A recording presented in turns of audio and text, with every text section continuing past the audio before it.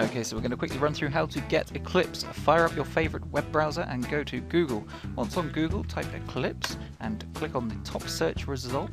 Once on the Eclipse website, we need to go to Downloads, and we are looking for Eclipse ID for Java developers. Click on the correct version for your system, mine is 64-bit. Once on here, we need to click the download link here, and it will start the download. Once downloaded, here is one I did earlier, it will appear in a zipped format. All we need to do is right click this, extract files, choose the correct folder for you, and boom, wait for it to finish. Once finished, you'll get a folder called Eclipse, which you double click on, and down the bottom there is the Eclipse application. Double click that and it shall open.